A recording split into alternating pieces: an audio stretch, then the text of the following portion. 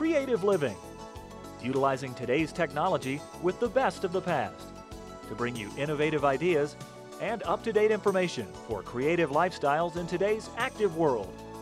With your host, Sheryl Borden. Welcome to Creative Living today. We're going to learn how to use some inks in crafting. We'll talk about losing weight and feeling better and discuss the growing of pumpkins and gourds. One of my guests today is Marissa Puelco, and she's a designer and event planner who lives in San Miguel de Allende, Mexico. Marissa will give a rundown on what vertigo is and explain how the optical effects are achieved. She'll show samples of what it can be used for and show how to create custom designs with both Vertigo and Sucanico inks. Her business is Modern Surrealist. Another guest is Pat Baird, and she's a registered dietitian, and Pat says that people always ask her how they can feel better and lose weight. They're often surprised by her answer. She'll discuss her 4 top tips, and she says that real weight loss comes from a real plan. Pat lives in Greenwich, Connecticut. And we'll begin the show with my good friend Kurt Janes, who owns and operates Garden Source Nursery and Landscaping in Portales, New Mexico. And Kurt's going to talk about how to grow pumpkins and gourds and share some usage tips as well. We'll also learn how to identify the various products. Kurt, it's really nice to have you here, and every year when it gets holiday or fall time, I just love to decorate the front porch with the little gourds and some pumpkins and things. But I've never grown them myself. So you're going to tell us how easy they are to grow, aren't you? Yes, we are, Sheryl. They are actually easy to grow, and anybody can do it if they just have enough space. Oh, a lot of space, that's right. Well, since I don't know the difference in most of these, let's start with this one, which looks like well, I guess this one looks like the jack-o'-lantern, but this one would make a great jack-o'-lantern. Yes, it would. Sheryl, that one is called the Cinderella pumpkin. Oh, and if you look at it, it kind of looks like Cinderella's carriage. Yes, and it's also known as a stacking pumpkin because you see how flat it is. You can stack those probably 2 or 3 high to make your display on your front porch or for an autumn display of any sort. Yeah, it is flat. And that one will not make as good a carving pumpkin as your standard varieties, so it's more for display. Display, okay. Now this one is kind of warty looking. Well, that's a perfect way to describe it because it's a red warty. Oh, W-H-O RTY is the name of that pumpkin, and that one would be easy to carve.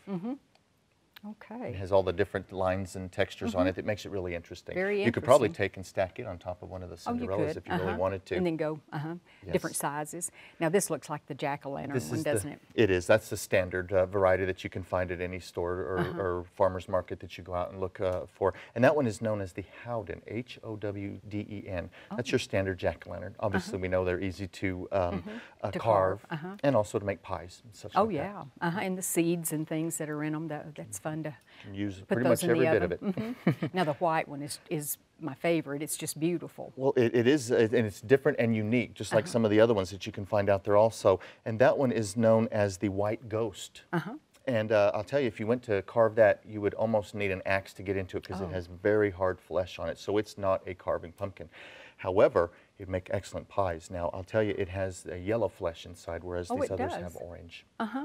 So it is still the flesh and seeds would be edible. Correct. It's just that it's a very thick skin. Very thick skin. So I don't think I'd let any of the kids try to carve that one. No, just stick with the standard varieties.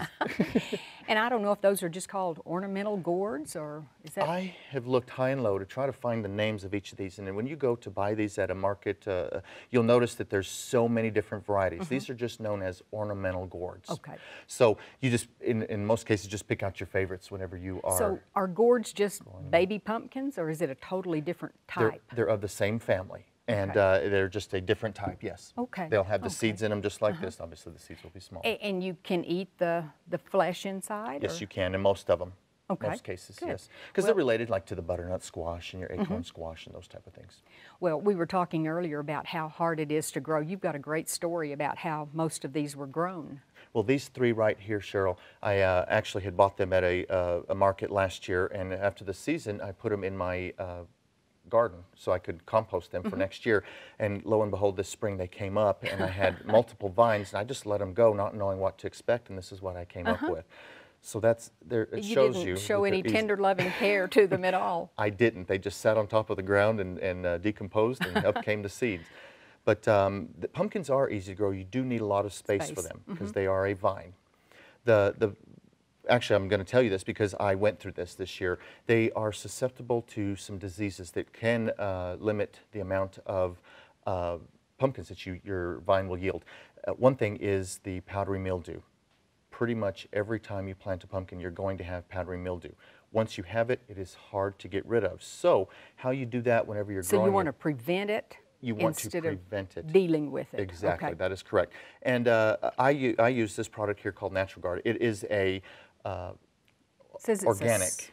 Soap. It's liquid fungicide. Fungicide, and you can also get them that come with the insecticides also. So that way you can get rid of bugs such as squash bugs, cucumber beetles, things like that will attack your vines. When do you put this out? You would need to do that about the 1st of June. And it depends on what part of the country and what zone you're in, but around the 1st of June is when you should start being preventative. I see. Okay. And then always watch them for bugs. Now, and do you want to kind of tilt them off the vine so you can see? Is that where the fungus or the bugs would be? The bugs will be underneath the leaves. The fungus will be on the leaves. The powdery mildew, which is your most common fungus that gets on the leaves, it looks like you've dusted it with flour. Oh, okay. So you want to prevent watch that for that because it will wither the plant and it will die. And obviously they don't take a lot of water because we haven't had much rain. Well, I have a drip system in my garden, and that's actually a good point there because to help minimize the effects of powdery mildew and viruses and things like that on your plants, it would be best if you could drip irrigate them or water them on the ground, not with a sprinkler spraying on top. That's very important. A drip will definitely help. Fertilizer is very important also because if you are trying to grow the biggest pumpkin on the block, you'll want to make sure that you are fertilizing them probably every 2 weeks to once a month at least. Every 2 weeks to once a month. That's quite a lot. It is. But, you know, a lot of times we grow these pumpkins just for the fact that when everything else is starting to wane in the fall, you have your pumpkins to display. Planting time is also important. You know, there's many competitions where they grow the largest pumpkins, and to get those up and growing, you would want to start those anywhere from April 25th to May 15th so that you could have them get that large for competition. Mature and be ready to correct. Take off the And vine. those are called your giant pumpkins. And are pumpkins like cantaloupes in that on a vine you'll have 4 or 5, like when you grow cantaloupes? That is correct, and you'll know you have a female flower with when the bloom opens underneath it'll be a little, almost the size of a marble. Oh, okay. And then the male bloom will not.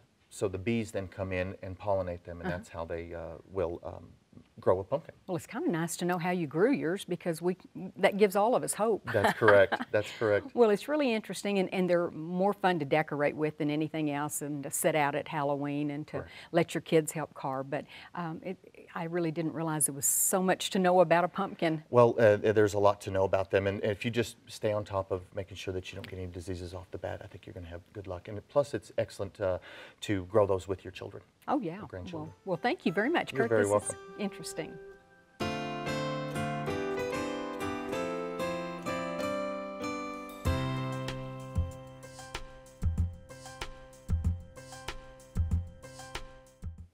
Pat, thank you so much for coming. I know you're a registered dietitian, and I bet you get lots of questions about how can I lose weight and feel better? All the time. That's like the lead question. I think what everybody is looking for is like the magic The food, quick fix. the quick fix, the magic bullet, and it's really all about lifestyle. It's, look, at the end of the day, if somebody really wants to lose weight, it's about calories in versus calories out. A calorie is a calorie is a calorie, I always tell my students.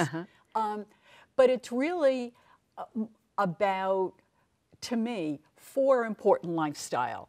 Just 4. 4. Yeah, really, it's easy. At the top of the list, because nutrition has such an impact on health, we really have to talk about smoking, okay? Every health professional on the planet will agree. Stop smoking.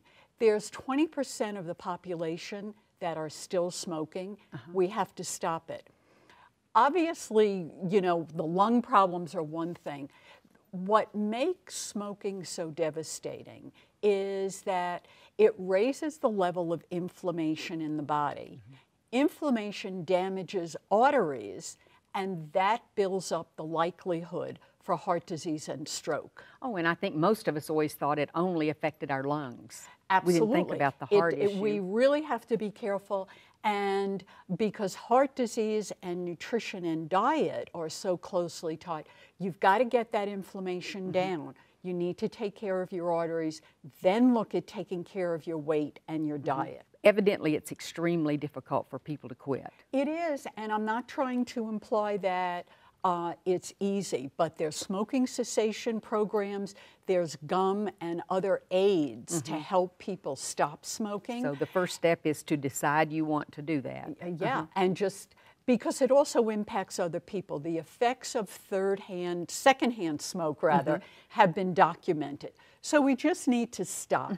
Strangely enough, sleep is like second to the top of the list. I didn't realize that. You know what? Sleep has such an impact on focus and concentration, on weight. We know that people who are sleep deprived have higher rates of obesity, heart disease, diabetes, strokes, and they also have more accidents, whether it's physical accidents walking down the street or driving.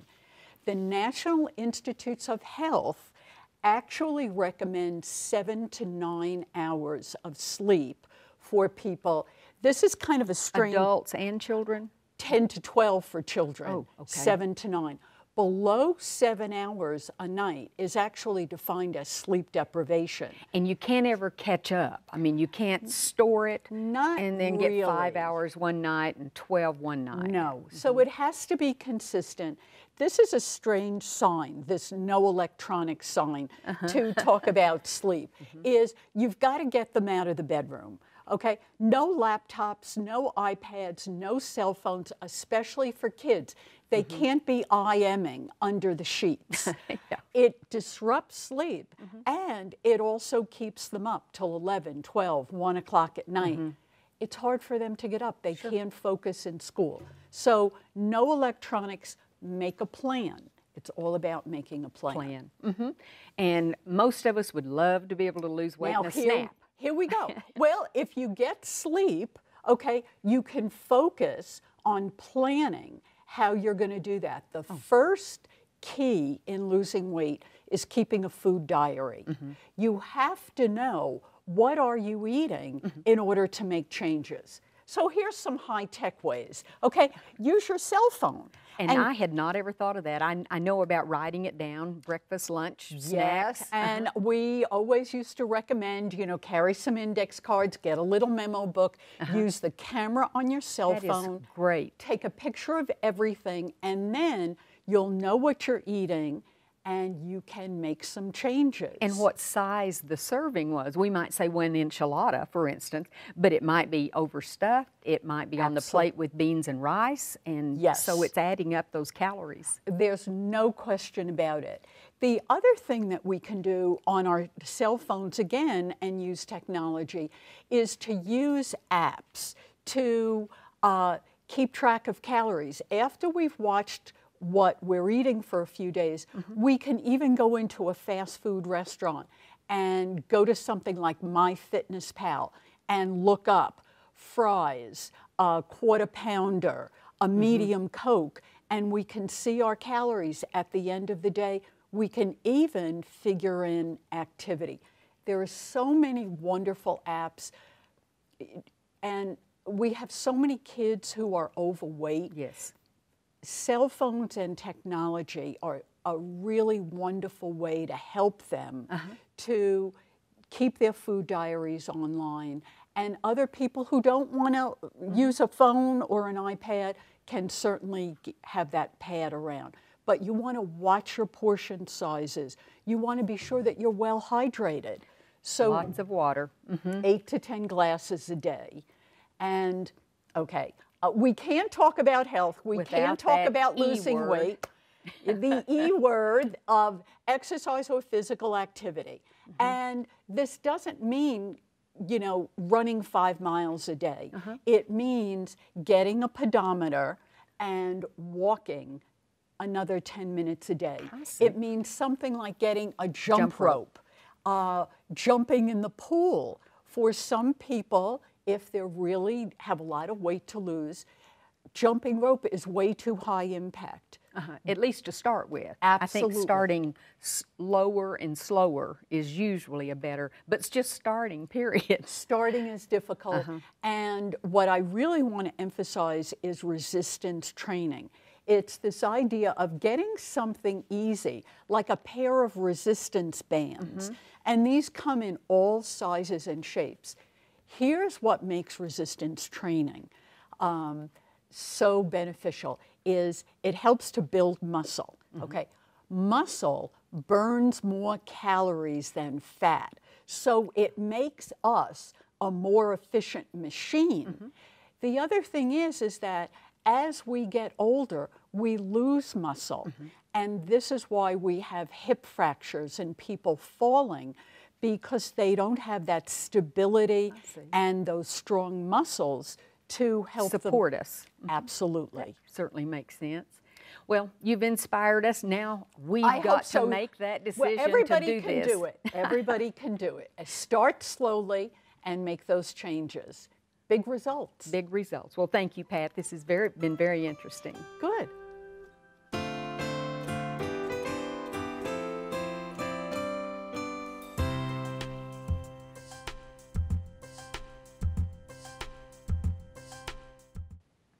Marissa, it's always so nice to have you and other crafters on the show, because you all get to see all the new products and experiment with them and see how they work, what doesn't work, and all that. How do you keep up with what's coming off?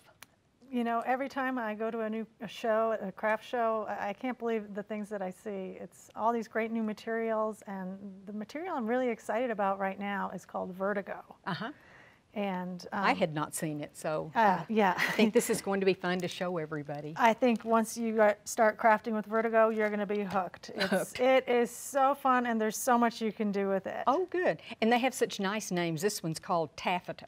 Yeah, it comes in several different patterns, and it's polycarbonate, which is a type of plastic, but it can be used for all these different crafts, and I'm going to show you today how to ink on it and create some really cool effects. Breeze. Breeze. And it kind of looks like wind blowing through the clouds. Prism. Prism. I love that. I do too. That looks like a prism design. Looks like bubble wrap. Kaleidoscope. Yeah, or like fly eyes. Pebbles. That one's very, you know, like watery looking. This is kind of an angle. It's called tilted. Tilted, yeah, the angled stripes. And rattlesnake. Yeah, that's one of my favorites. It looks like dragon skin. It does.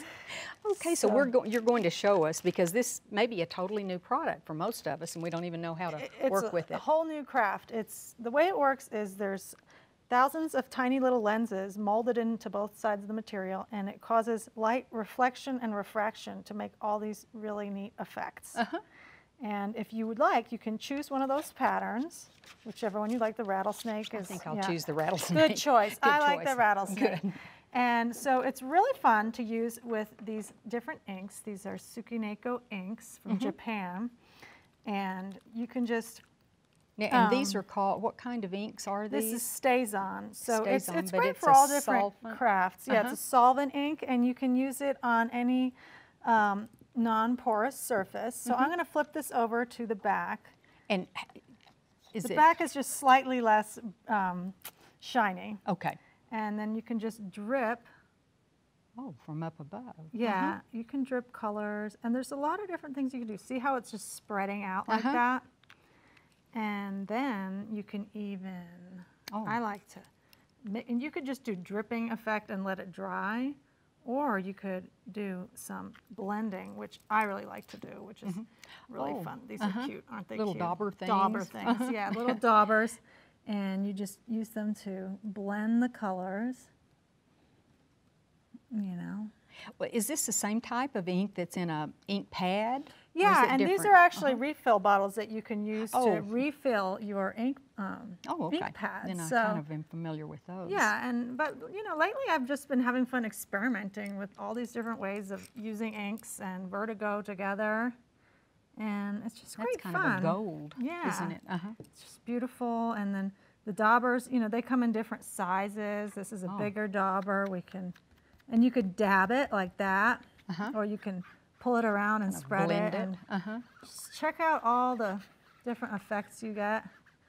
Blending colors. And now that is the back, so then when I flip it over, you'll see the effect. Oh, and you can really see the pattern in it once it's colored. Yeah, it really brings out the pattern. And that dries really fast, I guess, too, since it's ink. It dries pretty fast, and you can hit it with a little heat gun lightly if you want to speed up the drying process. Another great thing about Vertigo is you can use it with your die cutters and your embossing folders. So here's some that I have already embossed. I ran it through my embossing machine. And I can then just take hard to see, but yeah, one of my ink pads. Well, it's going to show up better when I do this. And I guess you get used to the feel so that you know the front. Oh, that is pretty. Now that's starting to pop. Now you can see where I did the embossing. So I just did that. And just quickly. our regular embossing. Just the embossing folders. Folders. There's different ones you can use. And so I want to show you a fun little project. I made some bookmarks. And these are really pretty. And this is both the long part and the flower are all out of the same so I just took Vertigo. a sheet of Vertigo, and for the bookmark, I used my paper trimmer to cut a piece that was about, well, I can do one right here. I can just cut it about 1.25 inches wide. About like that. And then the rest of it, I went ahead and pre-inked these just to give them time so they'd be dry. And I'm going to run it through the embosser real quick. We'll do a pink flower. I don't know if you noticed, but pink is my favorite color. I think it is. And I'll just pop this right out. And so then these flowers just pop right out. Like now, if people have those computerized cutters, can you run this through there too? These do work with the electronic cutters the electronic too. ones. I tend to lean more towards the low tech, but you know me, I'm kind of into low tech stuff and high tech. Oh, and so, well, I was going to say, you always have lots of new things to show. I like new stuff, but when it comes to cutters, I enjoy the hands-on feeling. And so as you can see, I am just, you know, coloring the ends of those just to kind of give them a little more dimension. And I can take my dauber and I could use, you know, I'll go back to this pink again and get a little bit more like that. And I can do that one. And you can kind of it's pretty. Just accent. Yeah, I think it's pretty fun. There's so much you can do with this. Probably most of it, if we've seen it in the store, we didn't know what to do with it, so we just didn't buy it. Yeah, well, now you know. It's hard to know. Yeah, now you know. And once you start doing stuff with it, you get so inspired. You want to do everything. Look at that. That's really pretty. Look at that. Beautiful. And then I'll just... And I've noticed there are so many wonderful videos on the internet. So if you have a new cutter or if you want to try a new product, you can just watch some videos from people like you that have demonstrated how to do it. Oh, for sure. There's so much inspiration, and you know, I love playing around with all these fun new materials. So for this one, then I'm just going to punch a brad right through there. It's got these holes already as a part of the design. I thought it was glued on, but it's put on with a brad. Put it on with a brad, and then I just punched a hole in a piece of Vertigo that was rectangular. But I was thinking later, I realized I could just use one of these pin backs and you know, open it up and then have wear a beautiful pin. Yes, that would be so pretty. Well, this has really been fun to learn how to use some new products and new ways to work with them. Well, thank you so much for being with us today, Marissa. Thank you. I hope you enjoyed the show today. Next time on Creative Living, we'll learn how to prepare figs, learn to do pillow magic, and show how to make candy pinwheels. One of my next guests is a chef and culinary consultant to the California Fig Advisory Board. He's going to talk about and demonstrate how to prepare savory and flavorful California figs. Another guest will demonstrate some unique no-sew pillows made from foam and paint rollers, decorated with applique and other embellishments. And finally, we'll learn some new ways to use basic candy melts. My guest will demonstrate how to make candy pinwheels that will be a big hit at any occasion, especially a child's birthday party. All of these topics will be featured on the next Creative Living show. If you ever have comments or suggestions or ideas for shows, you can email me at cheryl.borden@enmu.edu. I'd also like to ask you to become a fan of Creative Living on Facebook. Just go to facebook.com and in the search window type in Creative Living with Sheryl Borden. Thanks so much. I hope you'll plan to join me next time for Creative Living. We are very pleased to offer you a new booklet that accompanies this series of Creative Living. This booklet is titled the 6900 series, and it features a wonderful collection of ideas and information, and it's available free of charge on our website. Posted as a PDF file, you can simply download the entire booklet or just the segments you're most interested in. For your copy of this new booklet, go to our website at kenw.org and then click on Creative Living. Scroll down to the booklet section and you can click on this booklet or on any of the other booklets that we have available online. We also would like to invite you to sign up for our free e-newsletter. Just go to kenw.org and click on the Sign Up Now button. Thank you.